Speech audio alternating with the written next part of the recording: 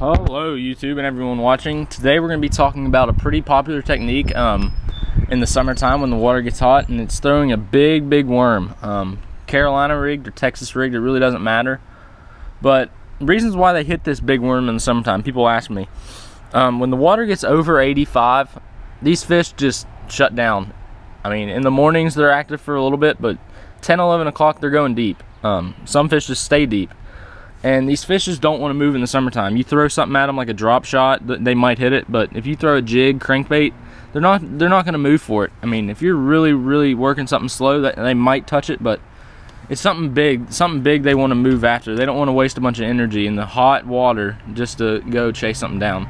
They want to wait for something big, and that's why a big worm works in the summertime. Some of the worms I've been using are the Upton straight tail worm. It's a 13-inch worm. It's a really good worm. Got a really good texture and smell to it. The other one is a Gambler. I'm not sure what it's called, but it's a 60-inch worm by Gambler. Has a really good scent on it, and that's a really good worm. The other one is a Zoom Magnum ribbon tail. That's also a really good worm when you're on the fall. If you're fishing shallow wood or points or something like that, I'd advise a ribbon tail because they're most likely going to eat it on the fall. If you're dragging a road bed, dragging a point, then I would advise a straight tail worm, maybe on a Carolina rig. And if you're pitching it, I'd go with a Texas rig and a 5 or 6/0 hook. It doesn't. People think that this big worm, it's not going to get hit. They hit it from the head of the bait.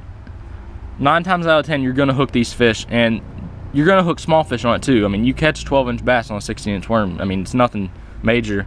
But you can also catch some of the biggest fish of your life.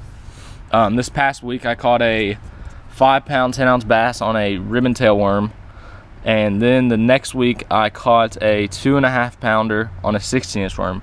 Just something that's really different. The fish see it, but they don't see a 16-inch worm that much. People just don't like throwing them. They think it's too big. They don't want to use it. But it's just a really good technique, and I hope you guys get to try it.